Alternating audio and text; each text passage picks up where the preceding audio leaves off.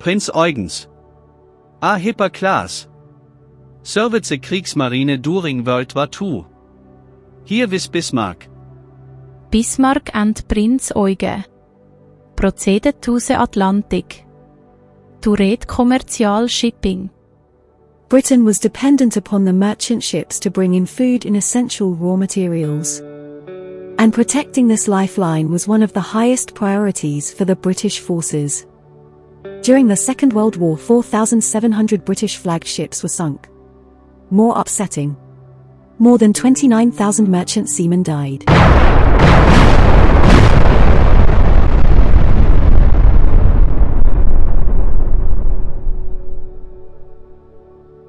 The British Admiralty had information that Germany was planning a large surface operation in the Atlantic. Bismarck and Prinz Eugen were getting out of the Skagerrak near Kristiansand. They were sighted from the coast by Viggo Axelsson from the Norwegian resistance, who notified the Admiralty at great risk to himself, using a traceable personal transmitter at Flekkfjord. He only managed to get part of the message out. But the Admiralty decided it must be Bismarck, for Viggo Axelsson would never have broken his cover unless it was of great importance. He was never seen again. The Admiralty had now decided it was Bismarck, and ordered HMS Hood and HMS Prince of Wales to intercept. Hood and Bismarck were closer in capability than most people realize. Bismarck's 15-inch guns were more powerful than Hood's 15-inch guns. But neither ship had particularly effective horizontal deck protection by contemporary standards. Admiral Holland's tactics on the day of the battle was to close the range, not because he had to for tactical reasons, but because Hood in particular was vulnerable to longer-range plunging fire.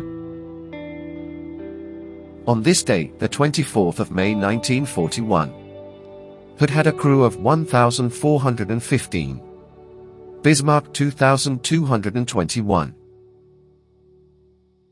Hood fired first, but her speed and water spray made accuracy difficult. A shell from Prinz Eugen hit Hood on the boat deck. Bismarck hit Hood. The Prince of Wales had taken many hits. Then the sky lit up.